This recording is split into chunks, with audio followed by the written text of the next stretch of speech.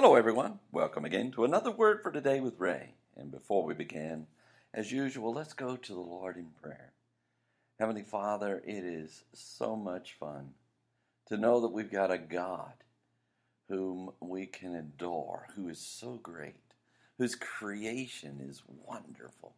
And Lord, that at all times we can look around and know that you are a marvelous God that does wonderful things. So today, Lord, we're asking you as our wonderful Savior to come and visit with us as we study your word, to send your Holy Spirit to guide us into all truth and to equip us to live according to that truth so that we might be pleasing in your eyes. Teach us today, we pray. In Jesus' name, amen. The title to today's lesson is False Brethren Unawares, and it's taken from Galatians chapter 2 and verse 4. After much background and persuasion, we might think that Paul the Apostle has conveyed his thoughts to the church members in Galatia about the false teachers who were among them. However, when we read today's verse found in Galatians chapter 2 and verse 4, we will discover how Paul is so direct about these false teachers that there can be no mistake about his words.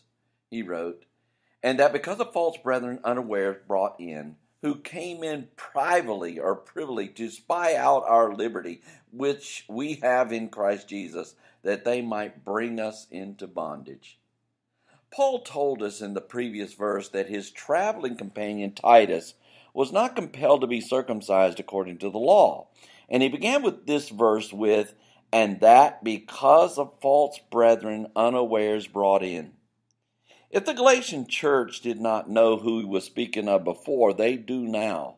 These false brethren, and they were brought in unawares, which means secretly, surreptitiously, or as one stolen in. In other words, these false teachers were infiltrating the churches, and they were sent into the churches on purpose.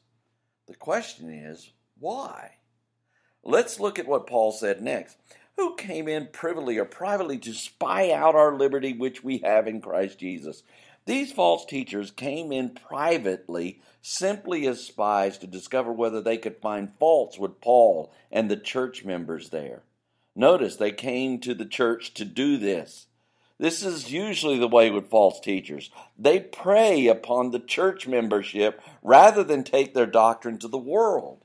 These false brethren desired to find occasions against Paul and his companions that would prove their own positions of being right.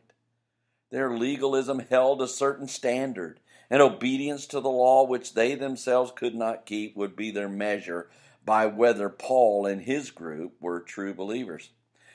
Paul adds that they might bring us into bondage. Paul tells the church members in Galatia that these who were behind this action had the purpose of bringing them into bondage or slavery to their rules.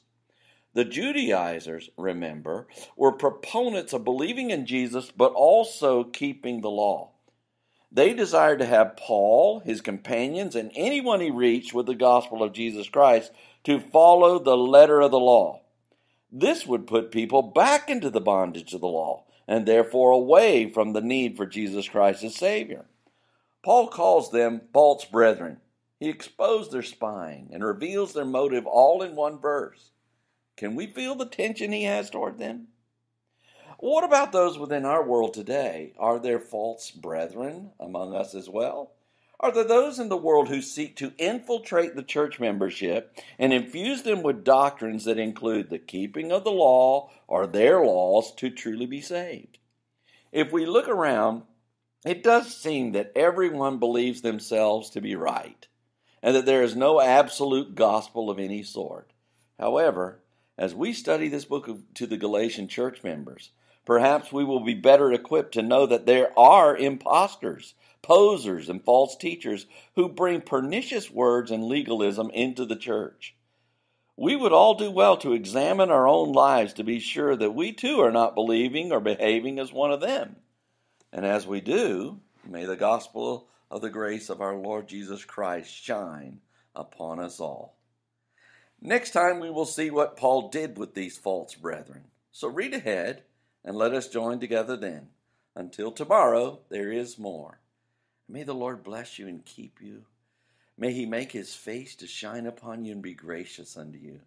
May the Lord lift up his countenance upon you and give you peace as you continue to study his word in Jesus' name.